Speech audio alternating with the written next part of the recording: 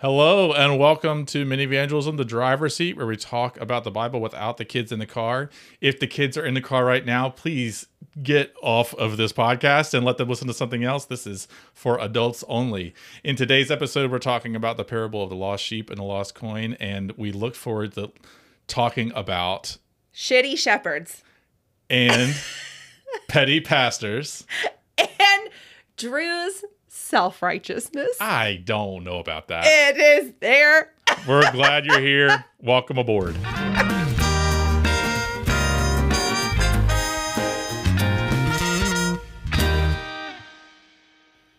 Hello and welcome to Minivangelism, the driver's seat, where we talk about the Bible without the kids in the car. Today the subject is the parables of the lost sheep and the lost coin. Yeah. 2 in 1. You're getting a 2 for today, folks. Absolutely. So Anna, what version of this story did you inherit? So this I'm about to say something very rare. Mm-hmm. I don't remember this story. Like, it was not told to me by vegetables. Yeah. It was not told to me in really VHS. bad 80s VHS tapes. I don't remember being told this story, but yet somehow I know the story. Yeah. Like, is there a song about, like, he left the 99 to come find me or something like that? Yeah, I think there's a contemporary worship song about that. Yeah, and so I think that's kind of where, like, my introduction to the story. And, like, widows and coins, like, are a big thing in the Bible, too. So Right. I don't know, like, how much of my memory of the story is, like, this particular story, or if it's, like, another story with widows and coins. Well, and, like, fun fact, it's actually a triptych. It's actually 3 parables together: the lost sheep, the lost coin, and the parable of the prodigal son, or the lost son, that come together. So, but we're choosing to do just the first 2 because the parable is a whole vibe. The parable of the prodigal son is a whole vibe that we'll do a different time. Yes. But it comes in 3s in the story. Right. And I imagine that if a church were wanting to share that story, they probably left off the sheep and the coin and went right for the prodigal son. Right. And just full disclosure to our listeners, we also chose not to do the prodigal son because in the first 5 episodes, we did 2 episodes about brothers that just couldn't hang. And we didn't want our brothers to think that we were, like, holding something against them. So Austin and Jake, we're good. Yeah. We're not mad at you. Yeah. You dodged this one. Onto the sheep. Yes. And the coins. I think, how about you? How'd you? In my mind, I can see illustrations. So it must have been an illustrated Bible or something that included these stories, because I can see, I could definitely see a shepherd, like, going after a sheep with the 99 in the background. I feel like I've seen that illustration. And I can see a woman, like, peeking under a carpet looking for a coin. I can see that illustration. I also think, like, because in the Gospel of John, there's this long passage where Jesus talks about himself as the good shepherd. The sheep parable lives with that one in my mind too.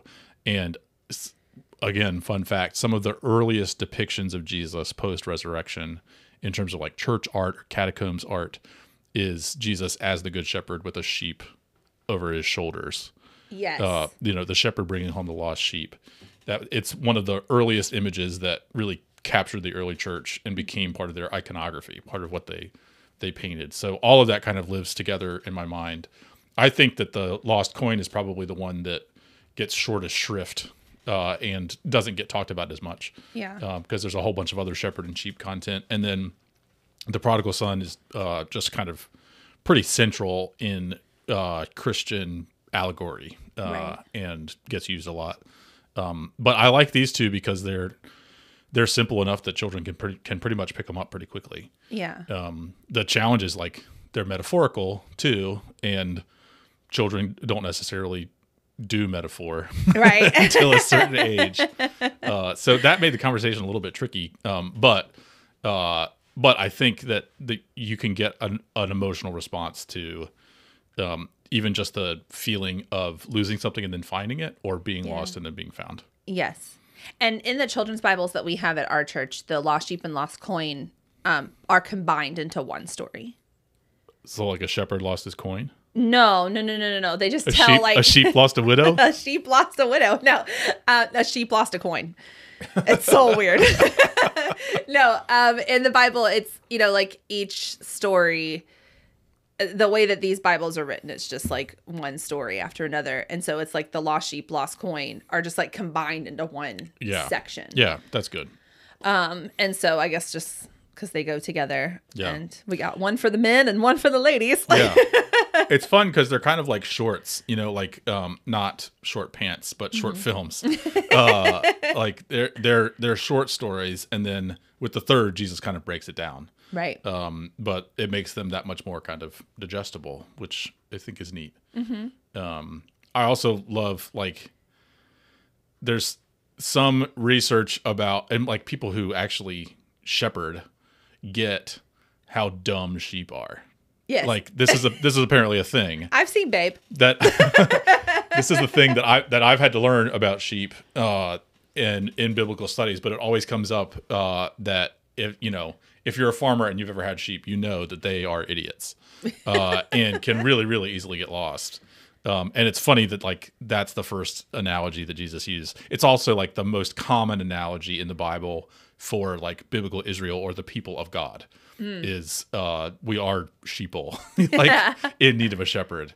And there's a really funny video of a sheep getting rescued out of a ditch. Have you seen this one? I love this video. And the sheep gets rescued out of the ditch, leaps for joy, and leaps right back into the ditch. Yes. Because sheep are idiots. Yeah. I've always seen that with the caption of like God rescuing me from my problems. Like, yes. Out of the problem and right into the next one. Yeah. Yeah. I think that's part of the parable. And it's interesting that I think these parables they're not about the sheep or the coin. They're about the shepherd and the woman. Right. And again, that's another example of the Bible being not actually about us, but about God. Yeah. Yeah. So, do you have other I wonder questions or things that bother you about these stories? I think the thing that bothers me is we talked about a little bit of mini-evangelism, but like the woman finds the coin and then throws a party.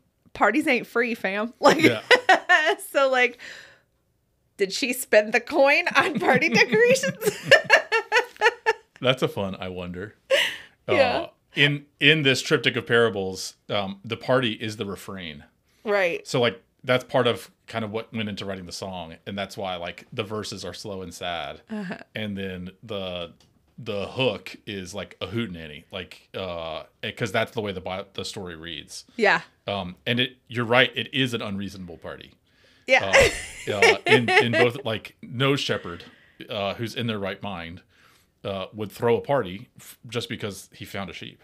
Yeah. Nor would a woman have any reason to throw a party because she found a coin, or nor would you if you found your glasses. But that's the hyperbole in the story that no, that's the kind of stuff that this God gets excited about. Yeah.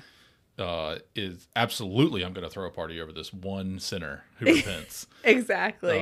And I think like the other implication is that God has resources for the party beyond the sheep and the coin. Yes. In God's insurmountable or inconceivable riches, those resources are dedicated towards partying. Yeah. Have you ever lost something and then like when you found it, like straight up rejoiced that you found it? I'm sure. I can't think of anything in particular, but I know the relief of finding keys or my phone. That's a good one. Yeah. Like it borders the relief of waking up from a bad dream and realizing the bad dream is not real. Yes. Like that's an endorphin rush that I can understand people wanting to manufacture. Yeah. That feeling of finding something that I really do need is something I can kind of relate to. What about you? Yeah, I'm thinking about this one time. I directed a play, and this one woman, she had like all of these necklaces or whatever that she let us use, and so she brought them in a bag, and at the end, we were striking the set and it was just chaos. And so the bag with the necklaces got like put in a big bucket of props and just hauled off. And I had just started the job here. So I was like directing with community theater, just started the job here. And so my house was a mess. My life was a mess. These necklaces went missing. I had no idea where they went. And she didn't really push the issue until they were getting ready to move. And she called me and she's like, hey, you took those necklaces. Do you know where they are? I really need them before we move. And I was like, oh, yeah. And I could not find them. Like, I tore my house apart, like, went and looked in the storage unit, like, everything. And it was like the day I was supposed to take them to her, I still had not found them. And I was like, did they get thrown away? Because I remember, like, the bag they were in. And we had recently, like, been cleaning out this like one room in our house. We call it Narnia because we just shut the door and like nobody really knows what's going on there.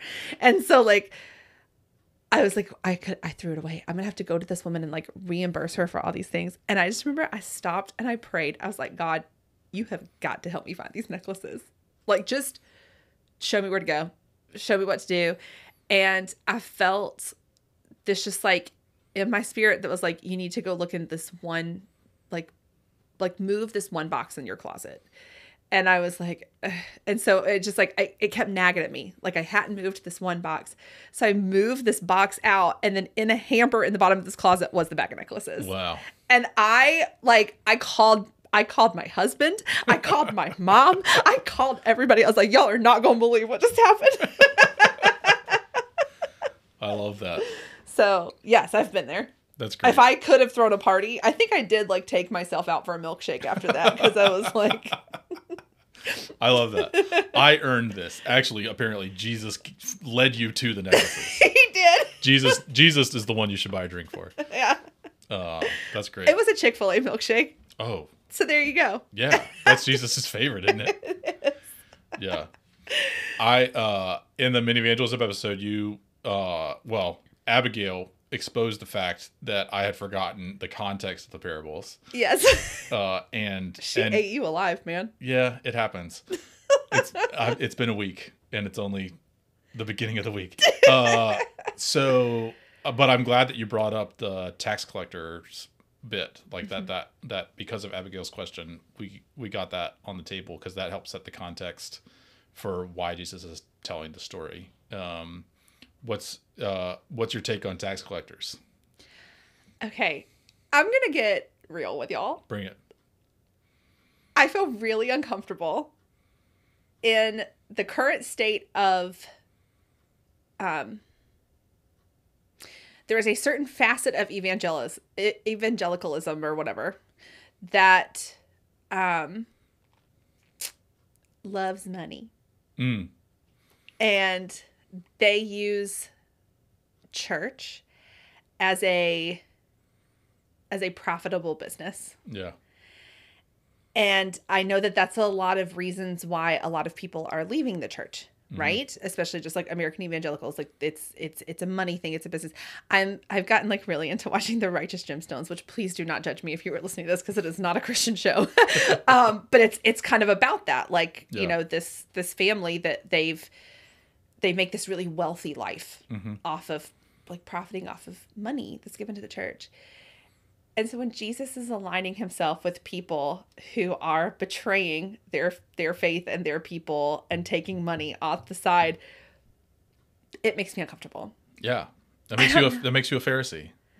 Yes. Yeah. Oh, Jesus, I'll wear it. Jesus, why are you eating with those shitty evangelicals? Well, no, I just want to, I'm like, I am much more comfortable with him like having dinner with prostitutes than I am with him having dinner with people that like take money. Yeah, and I think that's why when we read these parables, it's important to make our own cast of characters.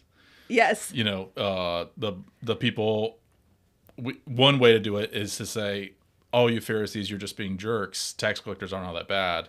The other is to say, okay, who are the tax collectors that I don't want Jesus to love? Yeah. Who are the people that I think are undeserving of Jesus' love and attention? Yes. That if I saw them being welcome to the communion table, I'd have a real problem with it.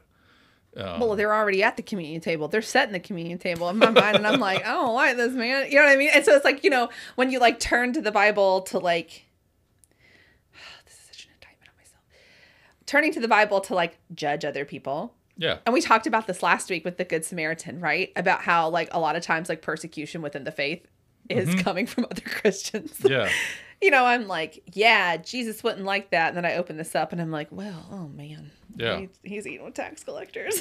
And I think that's what the parables do. Like part of it is Jesus is casting this sheep as the tax collector that's in need of being found.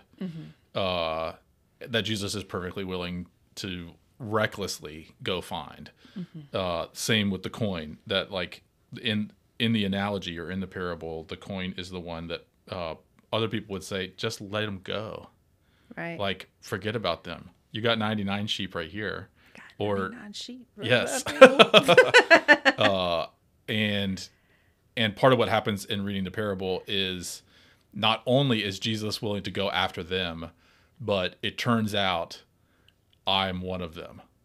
Like I am just as lost as that sheep.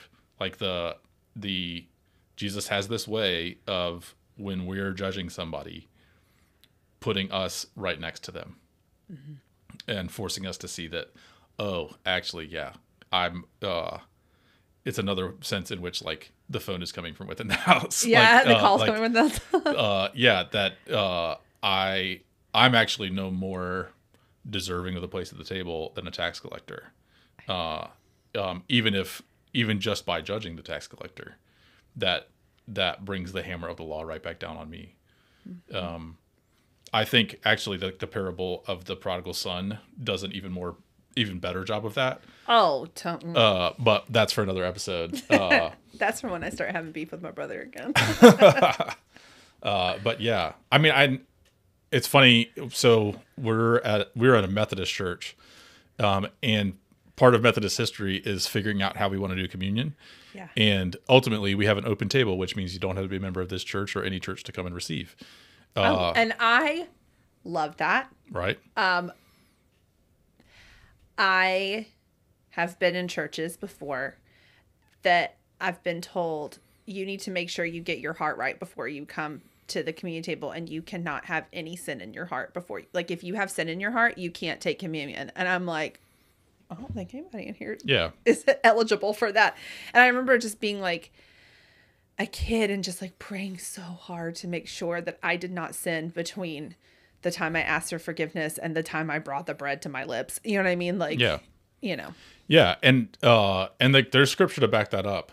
And if you push that far enough, you realize like there's no getting out from under that. Like there's no point at which I know for sure that I'm worthy of coming to this table. We do a corporate confession and absolution of sin beforehand. Yes. And ceremonially, and I think literally, that does it. But part of the issue with churches that might reserve and say you can only come to the table in certain conditions is to misread the parable. Because in the parable, again, the sheep, the coin, they don't have to do anything. And part of what we're saying that has happening at communion is not that we are coming and finding Jesus. It's that Jesus has come and found us and says, this is where I want you to be at this table. Right. But in Methodist history, there's a really funny kind of juicy gossip story that you may or may not know. Oh, no. When John Wesley, who's known as the founder of Methodism, came to the States. Boy, I'm from Savannah. I know this story. You know the story? Sophia Hopke was this woman that he fancied. And they saw each other for a little while. And she made it clear that she was no longer interested. Oh. And your boy denied her communion. And her fiance. Yeah. That's how she made it known that she didn't want. She went straight up, got engaged to somebody else. Yeah. So that's part of why it's been part of Methodist like doctrine and debate is we have this kind of like unfortunate story about our founder who was petty enough to deny somebody communion. But I also think that's instructive because as long as you feel like you have authority to draw that line, you're going to draw it based on your own judgments. you're not going to be able to just hold the line, whatever line God might have. In fact, in this parable, in Jesus' life, in the death and resurrection, God continues to erase those lines, or just step across them. Which is where, like, there's a saying, I don't know who's attributed to, but anytime we draw a line in the sand, Jesus is the one standing on the other side of it. That's how Jesus works. Is anytime you draw a line, Jesus will reveal himself on the other side of it. Jesus is always identifying with the tax collectors and sinners, and the people we don't like, and the Samaritans, and so on and so forth. That's hard, man. Yeah. That's just really hard. Yeah. And so part of the double meaning of the parable is, yes, we are the lost one, and Jesus is coming to find us. And also, the people we can't stand are also the lost ones that Jesus is loving and insisting on finding. Like, you don't get to decide which sheep are worth saving. I don't like that. No, I mean, because I agree. Also, I just want to point out that church where he denied communion, they are now all about, like, oh yeah, this was John Wesley's church. Like, I bet you were. We all know what that was. Yeah, they probably sweep that story under the rug. But yeah, it's part of our story. Yeah. So does that make me a fairer sheep? Yeah, and I think I like that. Yeah. Yeah. Who's your tax collector?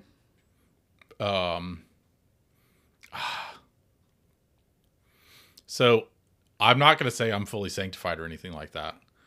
Okay. We know. But the longer I listen to Jesus, the fewer of them I have. Because my honest answer is, who's my tax collector? It's me. What? They can't hear your face. Good. I think there are definitely people. Yeah, I don't know. Certainly not in our own church. Yeah, I guess if you push me, I can come up with folks, but it's not. I think that some of that judgment is actually something that Jesus has freed me from. That's the reason why you wear the robe on Sunday morning. I guess. And I don't. I guess. I mean, I'm not. I think that's my testimony. It's not my resume. But who were your tax collectors? Oh,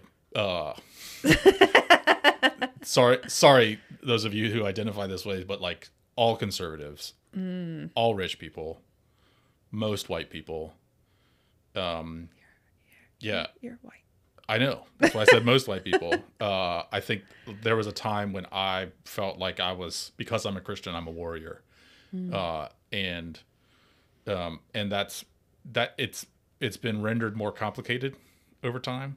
And I also think there was a time when that kind of judgment was to keep my mind and heart off myself. I think that's a thing. Like, we get Pharisaic about other people as a coping mechanism for our own shortcomings. Like, that's definitely a thing. I think another part of my tax collector is self-righteous pastors that think that they're just better than everybody on podcasts. I don't think that what I mean to say is that I think this is a thing that Jesus helps people with. Yeah. And in some ways I still have just as much room for growth as anybody else, and in some ways I really am different than I was, and it's and I ascribe that to Jesus. And having received grace myself, I've grown in my capacity to offer grace for others. And I think that's, if I had to kind of summarize what the spiritual life or the Christian life, what kind of transformation happens, that's the one that I value the most. Right. That it's, I think it's part and parcel of these parables, as well as the parable of the Good Samaritan, that seeing that I'm in the ditch with everybody else. Yeah. Or I'm just as lost as anybody else. Yeah, you ain't a part of the 99. Right. That actually helps grow my capacity for compassion or empathy or patience with the others.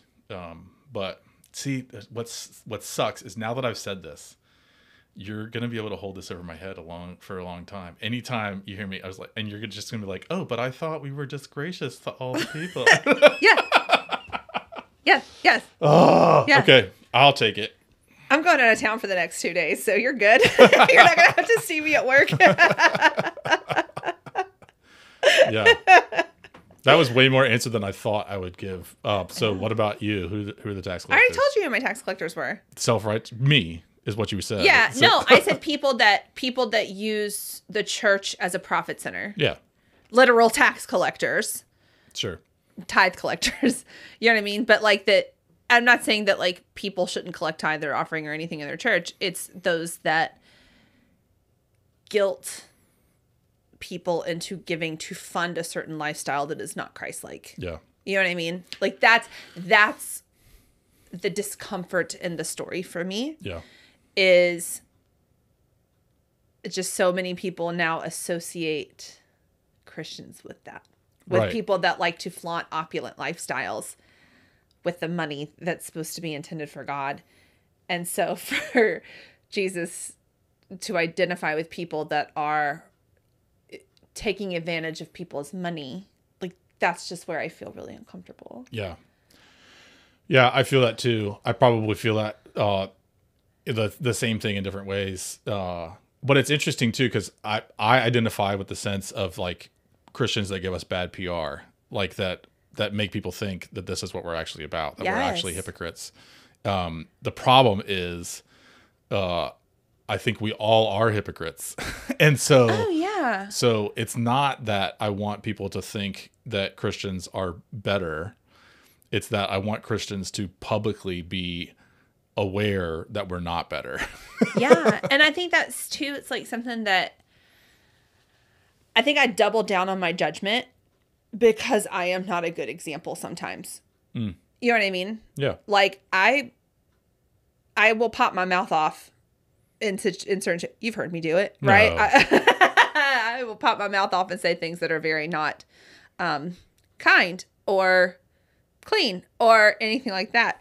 But, but then like I'll get on my whole, like I'll see a news story about the fall of a certain pastor and then I will get like right up there on my high horse and be like, what a shame, you know?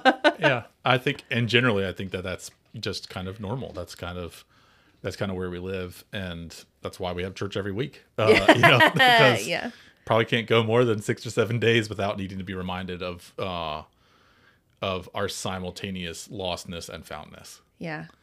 Well, and you mentioned John Wesley. You had mentioned something in the Methodism 101 class about how he like kept a diary of his sins. Yeah. Like he tried that thing of keeping a diary of his sins. Right. And it's like I'm absolutely terrified to do that. Because Yeah. I don't want to read that book. Right. And let me rephrase. I don't want to put that on paper. I was always taught, like, if you're going to do something bad, like, don't write about it in a text message. Don't leave a paper trail. Right. And part of what he realized is he's not going to be able to document himself out of the tax collectors club. Right. Like it can't really be done. Mm-hmm. You can't actually like climb. A sheep can't actually find its way to its shepherd. Yeah. A shepherd has to come find the sheep. Mm-hmm. And then the sheep has to be willing to follow. But it's not something we can crawl our way out. And that's why Jesus it just consistently subverts that whole dynamic in the stories he tells and the things he does. Yeah. I want to shift gears a little bit. Yep. Because there was an I wonder question that Abigail had, which kind of seems silly, but then I started thinking about it and I'm like, oh no, this is interesting. Is what did the shepherd do with the 99 sheep when he walked away? And so I've been thinking about like the 99, right? Let's say sometimes we are in the 99. There are people that are probably listening to this that are in the 99. Okay. Right? Like, how did they all stay together? And like, why did he leave them? He walked away from them. Like, why did he walk away from those 99? Because Abigail she did not ask this on the recording. She asked this later. She was like, how did he not then have to just go find 99 other sheep? Like, how they not all just wander off, you know? Like, what do you think about that? Yeah, I mean, I think that's part of the scandal of the story is he's not that good of a shepherd. No shepherd in their right mind would leave 99 sheep to go find one because you're putting the 99 at risk. Mm-hmm. But apparently this shepherd knows that they're not putting the 99 at risk or is willing to risk it for a time. Mm-hmm. And so like part of the question is, what does that say about God? Is it that God has the 99 covered by means we don't understand that a normal shepherd wouldn't? Or is it that, no, God is actually willing to risk a lot in order to find this one? And I think the truth is probably somewhere in between there. Mm-hmm. Another thought that I've had is each of those 99 sheep is one sheep. Mm-hmm. And so I don't know how they stick together. I guarantee you sometimes they get lost, and only the overflowing heart of God could have that same regard for each of the 99 that God has for this one. It's miraculous. It's mysterious. But I also think it's a fair, I wonder question, because I wonder, like, what does it feel like to think you're in the 99 and to feel left by the one who is supposed to be your shepherd? Right. I think people have that feeling. And that's real. So it's definitely a fair one, but part of the logic of the story is that somehow this shepherd can have the same allegiance, care, shepherding heart for all 100 sheep, and in ways that kind of defy our understanding. Right. I think that my thoughts on it are either, I don't think shepherds were out there alone. And even though Jesus doesn't bring it up, I'm wondering if I were listening to it in its original context, if I knew that shepherds weren't out there alone. So that one shepherd left the 99. Like, I'm listening to it and I'm like, oh, the 99 were already in the care of someone else. And I think about, like, remember last episode during the Good Samaritan, when we talked about how the church is the innkeeper, right? The church is this, like, unnamed shepherd. Yeah. That's left behind to take care of the 99 while this one shepherd's going to go and look for the other, for the one lost sheep. Yeah. Or let's say he was the only shepherd out there. We recently had an event at our church that, when we were talking about it, I was like a church picnic. And so, like, everybody was together and the word that just kept coming up was community, right? Like, everybody had a friend and there were people that I did not know, but it was, like, hard for me to introduce myself because they were engaged with somebody else in the church. You know what I mean? Like, it was just this, like, beautiful sense of everybody was together and they felt safe. Like, parents felt safe to just leave their kids in a different part of the field because they knew that their kids were safe.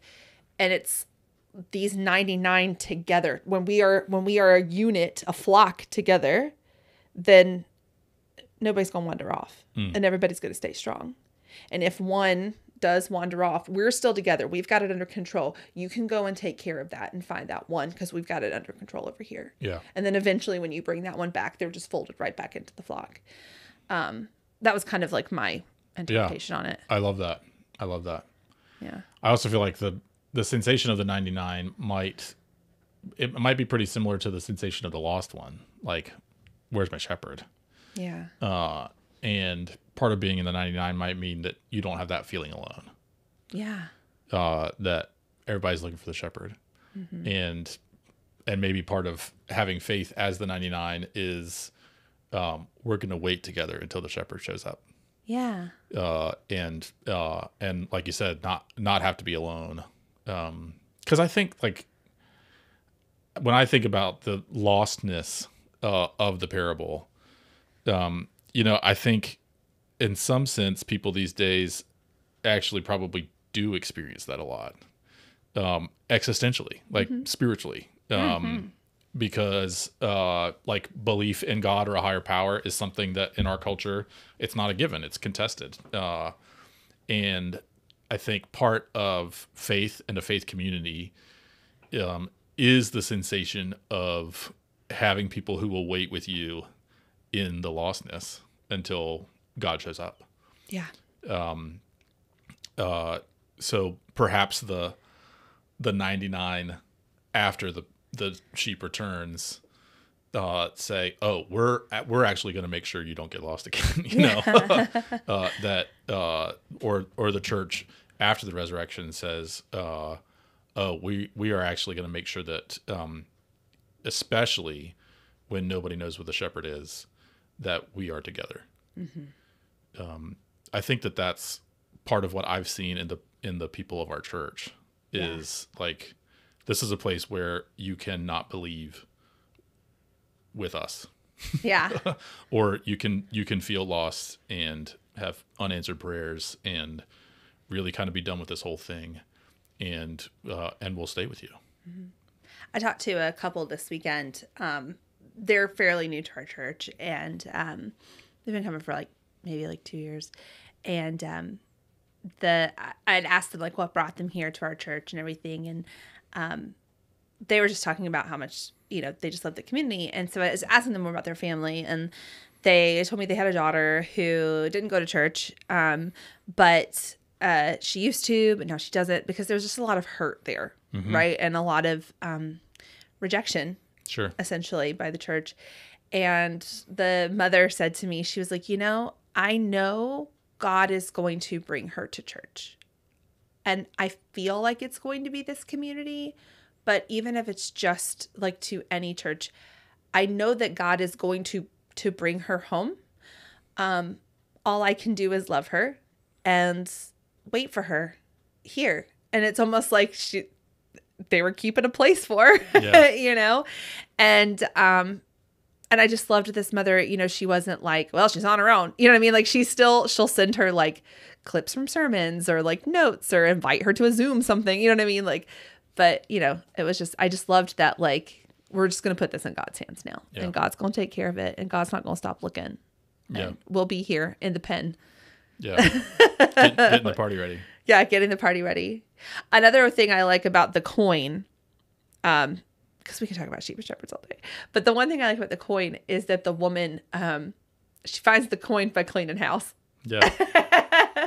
She gets rid of all the mess. Oh, that's really good. You know what I mean? And I just think sometimes when I'm lost, God not only finds me, but he has also cleaned up my mess. I like that. Yeah, because when we put ourselves in the shoes of the woman, seeking something that we cannot find, there's a U2 song that comes to mind. I still haven't found what I'm looking for. It makes me think of, I follow some Orthodox priests, Eastern Orthodox priests on social media. And I love 3/4 of the stuff they say. And then they say something that's just nuts. I'm that's why I'm not Orthodox. But, but one of them was asked the question, do the Orthodox believe in salvation by grace or salvation by works? So do you have to do something in order to be saved? Or are you saved just by grace through faith? And what was great about the Orthodox answer, it was complicated. The priest basically said, of course there's nothing we can do to be saved. And part of how we're saved is through faith, starting to let go of things to make room in our hearts for grace to live there. And that's immediately what I thought of when you talked about this woman sweeping the house, is part of getting to that coin or getting to that treasure, to forecast another parable that's coming up. Part of it is letting go of or sweeping up the stuff that is not that thing. Yeah. Which is tough. But if you really know what that thing is, it makes it easier to sweep the house. Yes. If because she knew the value of that coin, and there was nothing going to stand in her way of being reunited with that coin. Yeah. I love that. Great insight. Yes. Yeah. I got him. I finally got one. Yeah. Also, too, it just makes me think of when I lose. Most of the time, things get lost in our house when we have just given up on cleanliness and tidiness, and there's just stuff everywhere, right? Yeah. And then we lose something, and that's when we begin the rage clean, right? Yeah.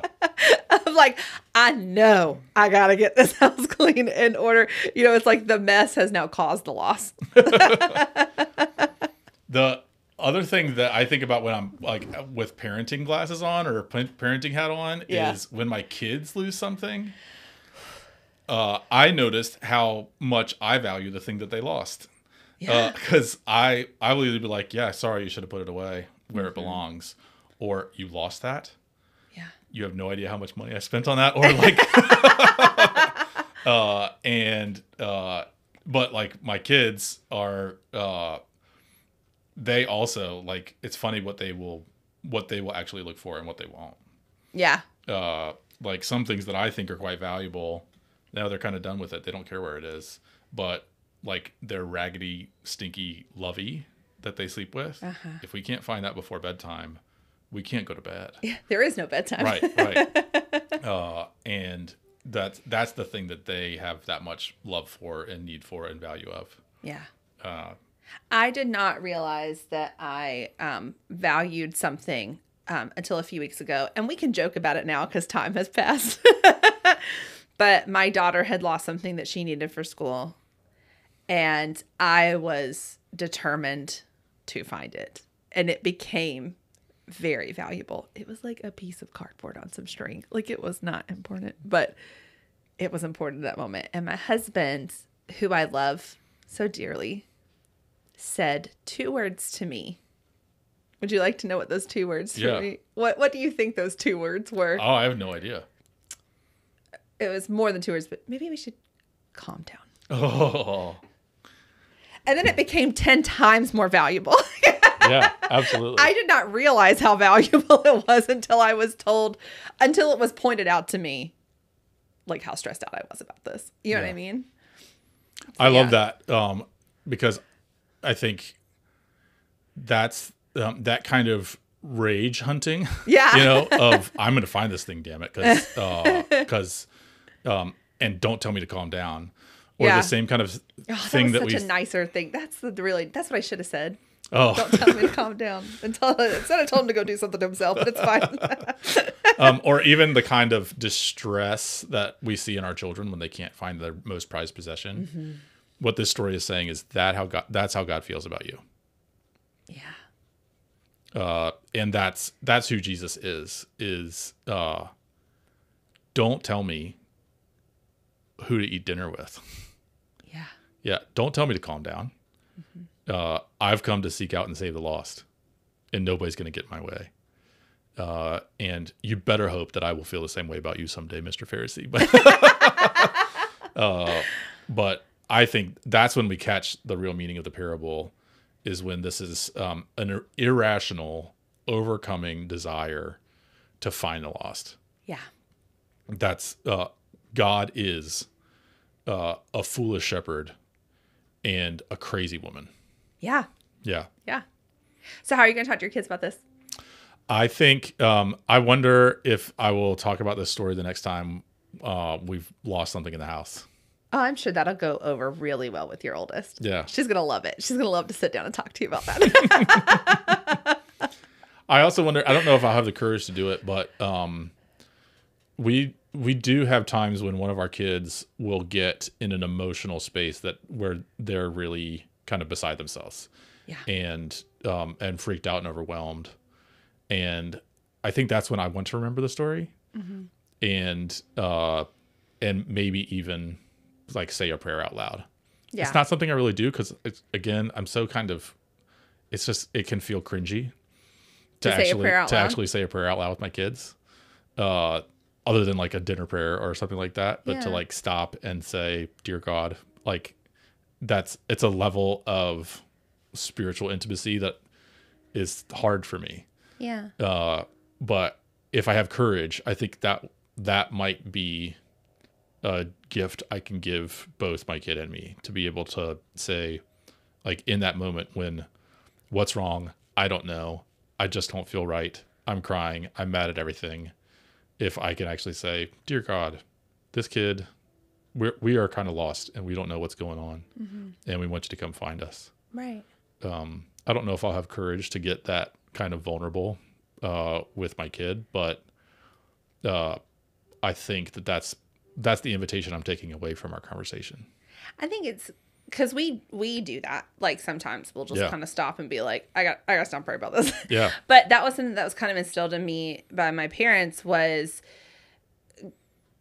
your problem is not too big or too small for God. So even if you lost the necklaces that you need to return to this girl that's about to move, or even if you've lost the cardboard fish, or even if you've lost, or, even if you're just not feeling right, you know what I mean? God's going to listen to that prayer. And even if you don't immediately find it, even if you don't, all your problems disappear. Like, that's not happening. Yeah. It's kind of the same way of, people tell you to just stop and count to 10 or take deep breaths. Like, I mean, if you're going to be breathing out anyway, you might as well be sending up a prayer. Yeah. Yeah. So, and it just kind of helps you remember, like, there's somebody else on your side who's looking with you and looking for you when you, like we said in Minivangelism, when you lose your mind. Yeah. They're going to help you find it. and who's not going to stop. Yeah. I love that. Good. Yeah. I think when I'm talking to my kids about it too, like, just, like, he's going to throw a party. Like, he loves you so much that even if you walk away, there is a party waiting. There is a party. And we love a party. Yeah, we do. Do you love a party? Every time. Every time. That's why I really do think we should throw a party for your sunglasses. I think that'd be great. That would be so good. They're actually, okay, no joke. There are a pair of sunglasses somewhere in this church that I lost. And they were like really nice sunglasses that I bought myself. I went Christmas shopping, so I rewarded myself for buying all the Christmas presents by buying me something too. And I lost them at the chili cook-off. No. The town hall meeting. That's months ago. I know, and I still haven't found them. So if you find... Did you take my sunglasses? I did not take your sunglasses, I promise. All right, well, if you find a really cute pair of black Kate Spade sunglasses, they're mine. I will start popping bottles and throwing confetti as soon as we do. Hooray! All right, thanks for listening, everybody. We look forward to being with you again sometime soon. A reminder that if you've got questions, reactions, or insights that we haven't caught, you should email us at, what's our email? Minivangelism@gmail.com. And you can also get to us through Instagram, and our handle is @Minivangelism. And you could also show up to our church and ask a question. We're Grace United Methodist Church in Manassas, Virginia, and we'd love to see you. Yeah. All right. And you can come take communion. You can. I will not stop you. Even if you don't like us. Even this one ex-girlfriend, if she watches. No, I'm not going to do that. I'm not going to do that. God bless you, and enjoy the good news that there is a God in the world that is seeking and finding you and your kids, and the tax collectors and the sinners. And the fair sheep. Amen. All right. Bye. Bye. Minivangelism and the Driver's Seat are hosted by Anna Burrell and Drew Colby. Theme song written by David Burrell and produced by Evan Setzer. The theme song was performed by David Burrell, Drew Colby, and Evan Setzer. Podcast, sound design, and editing done by David Burrell. Minivangelism and the Driver's Seat are a ministry of Grace United Methodist Church in Manassas, Virginia. For more information, check out umcgrace.org.